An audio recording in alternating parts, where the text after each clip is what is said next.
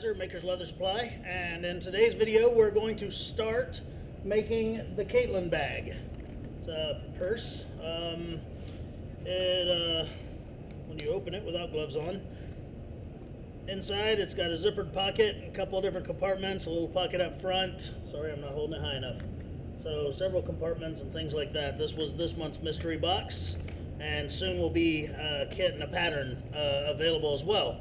But we sent these out in this natural naked form, so the first thing we need to do is color them. So we're gonna do some dye work on it, and I'm gonna use an airbrush for this. That's why we're out here in the garage instead of my nice air-conditioned office. And Janie's standing in the doorway of my nice air-conditioned office, just watching from the nice cool. It's hot as heck in here. So anyway. But I wanted to show you this one so that we could talk about what parts we're going to dye how. First and foremost, I'm going to do like a sunburst type effect. I think it's called, is where I'll dye the whole thing one color and then hit up edges and accents another color. But I'm just going to show you the different parts of what we'll do. Any of these gusset pieces, there's a gusset piece here, here, and another one on the little pocket up front. I'm just going to go ahead and go dark with those. The flap, the back panel, and the front panel, I'll do the two-tone coloring, and then the front pocket panel, I'll do the two-tone coloring. And since I'm not coloring the inside of this bag, the zippered pouch that goes in the middle of the bag, I'm not going to color it at all. Because if I colored it, then it would just look kind of strange to me that it would be colored and the rest of the inside would not. Then again, I am not a purse making connoisseur or guru by any means. So anyway, so I'm gonna put the camera down where you can see the work table I have here. I just threw some cardboard down so that we'd have something, a surface to do our airbrushing on. So here's the small gusset that's gonna go on the little pocket piece in the front. And then here's the two middle gussets. All of these are just going to be dyed my darker color, okay? And then over here I have the front and back panel and the flap, okay? And then the small pocket piece.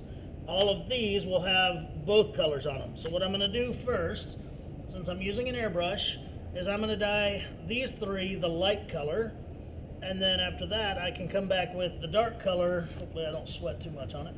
I'll come back with the dark color, I'll hit up all the edges of these, and then also I'll solid color these the dark color.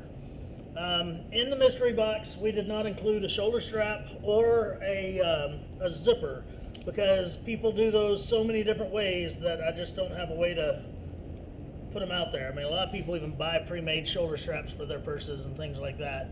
But I'm just going to make one out of natural veg tan, and I'm going to dye it the darker color. And I don't really know how long I need, so I'm going to dye a really long strip of 5/8 of an inch wide leather, yeah. So without further ado, I'm going to take the ones that are just going to get the dark color because they go last. I'm going to throw them over here to the side. Jenny, if you'll take this one inside, it needs to not be colored at all, so I don't want to overspray all over it. Oh, this too. I'm going to load up my airbrush here with the lighter color. I'm using Indelible Leather Dyes Honey dye. It's a really nice kind of golden color. I really like it. It's pretty. To me, it's got kind of a 70s look when done with a darker dye for the sunburst type effect. So I'm going to fill my little hopper here. I'm using a syringe because that keeps me from spilling and dripping and making a huge mess, which I am known to do. Nobody cleans up after me, so I got to try to stay clean. Alright, my airbrush is already turned on. I'm going to put my little lid on my hopper here so I don't just slosh dye everywhere. And if you've never dyed any leather with an airbrush, it's amazing. You get a really nice even coat, and you don't use up a ton of dye. So here we go. I'm going to spray a little bit just to make sure my airbrush is clean for this color.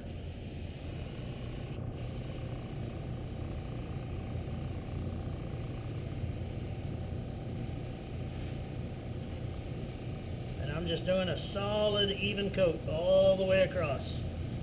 Again, if you've never used an airbrush, a couple of tips I can give you is go past the end of your project and then start coming back across, and that'll keep you from, if you stop right here on the edge to go back across, then you'll get like a dark spot right there where more dye was applied there than everywhere else. Took me a while to figure that out.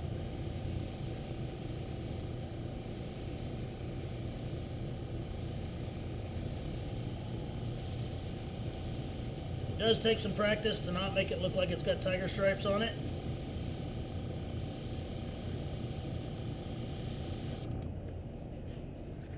I do have a little bit of stripe effect here, so I'll do it a little bit more to get rid of that.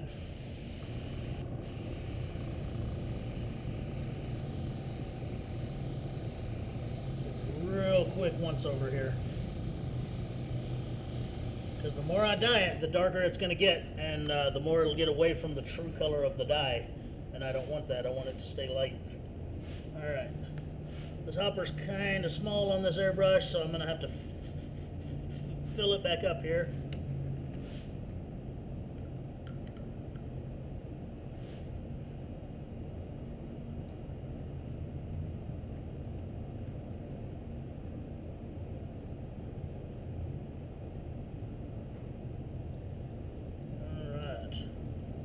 Cutter full, so we're on to the next piece.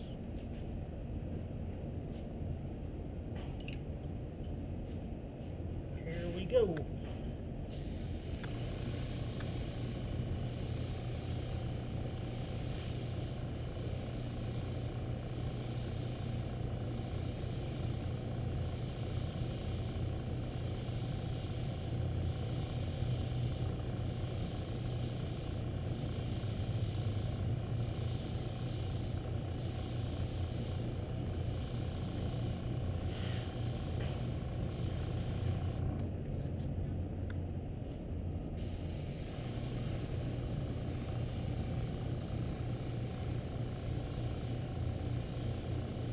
I really like using an airbrush because, again, I get a nice even coat. I don't use up a ton of dye, and that sucker's pretty much dry to the touch as soon as it's colored.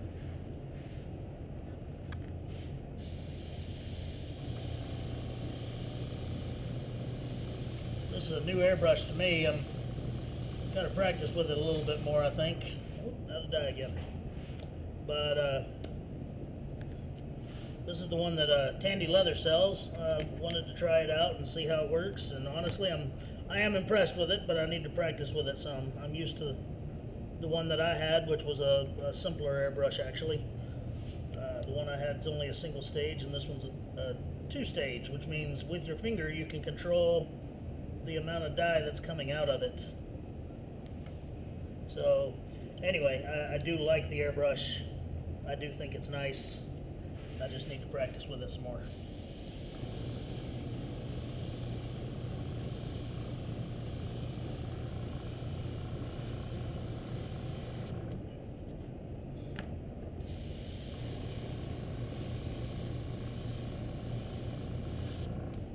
Alright. Last piece. Hopefully we can get all the way through with it. And then we're going to move on to the darker dye. Now, when I airbrush and I'm just doing browns and stuff, I'll always start with the lighter color, and then move on to the darker color because I'm lazy and I don't want to clean out my airbrush in between. So that's how that works.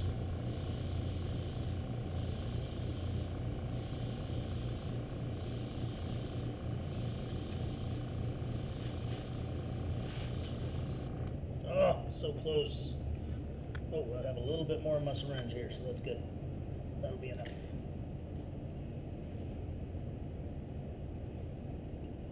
Just enough. It's almost like I planned it.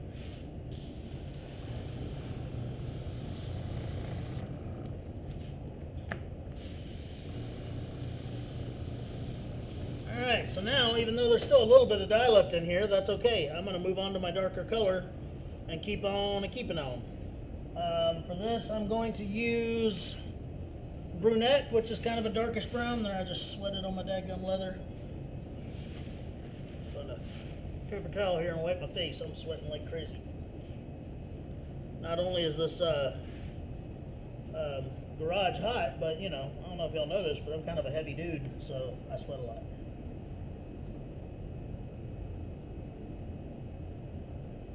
Sweet. Janie's filling me up. Alright, so I'll take and just spray this a little bit on the table to make sure that the old color's out and the new color's in. And all I'm going to do to get that darker effect around the edge is just dye the edge with the airbrush. I'm going to go over it several times because I want it pretty dark.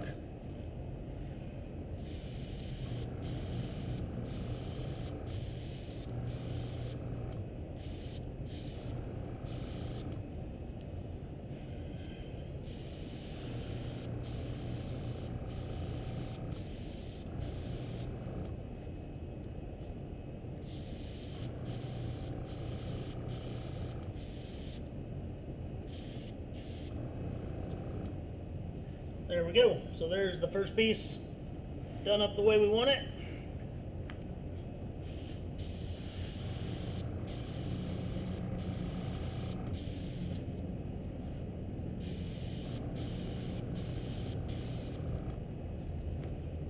And we're just going to keep on going just like this with all the pieces.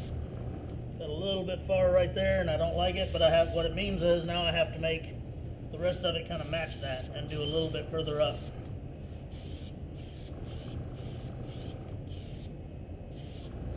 There we go.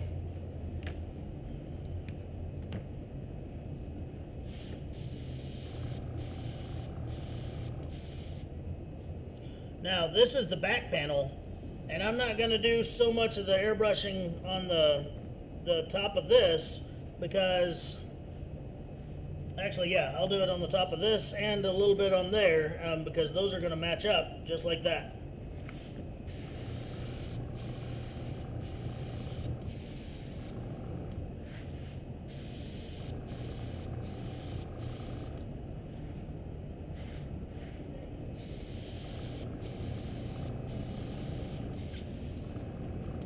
More, please.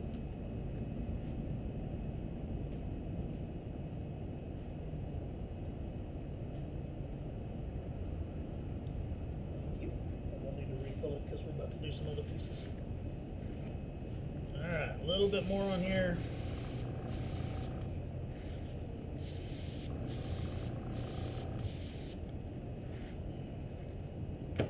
And now the flap. The flap is going to be the main focus of this bag when it's closed, so I want to make sure and do it really well.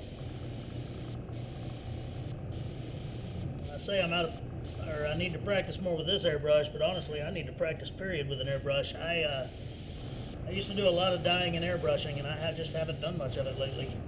I've been using solid color leathers and not much veg tan in a lot of our projects. It's time to swing back that way and do some more of it.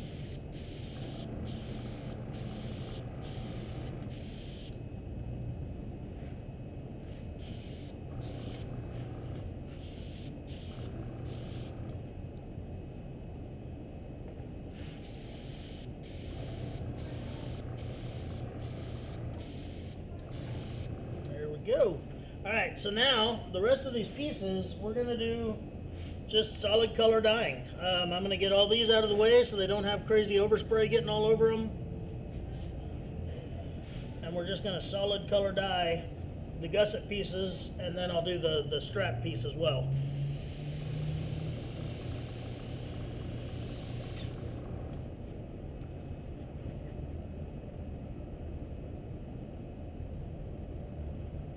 Janie's over here with this syringe. She's got the precision of a doctor. If I'm ever poisoned, you'll know. Look how you take a compliment and then you just turn it around.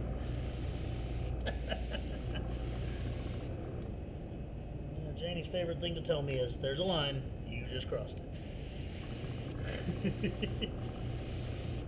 Meh. Alright, so there's that one.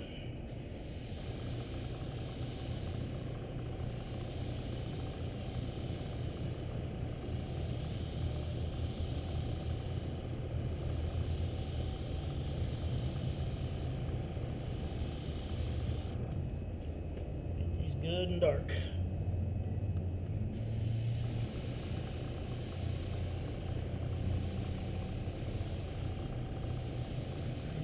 Need a taller airbrush table. Yeah. Janie handed me a paper towel and was like, "What? Your face?"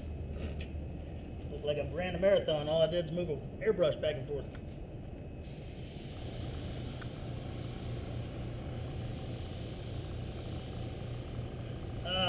I would use a respirator to do this if I was by myself, but I got to be able to talk and you got to be able to hear me, so I can't use one right now. Plus, I'm in a pretty large garage, so it's not as big of a deal. But if I was in my enclosed office or something like that, there's no way I would be doing this airbrushing without a respirator.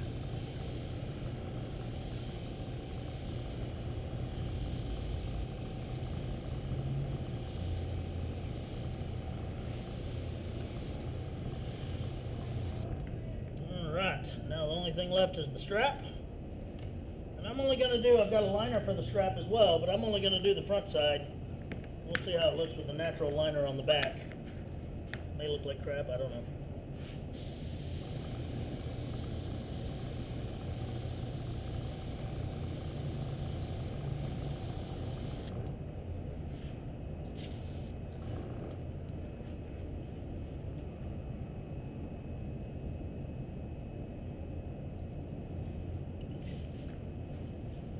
Used to be an old man. Every time I talk about not wearing a respirator and stuff, there's this old man that lived in the town that I'm from, and he painted cars for a living.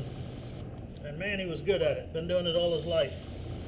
But the problem was, he had no voice left. I mean, just from inhaling paint fumes all his life and stuff, he just wheezed more than anything. And I think about that poor old feller every time I try to skip wearing my respirator. Granted, I don't do near as much airbrushing as he did car painting, but still. Smart thing to do. Take care of yourself. Alright, so there we are. We're going to stop this video, and the next one will be constructing this. But for now, I've got to clean an airbrush, and I'll let y'all color your bags. So until then, I'm Aaron Heiser, Maker's Leather Supply, and see you soon.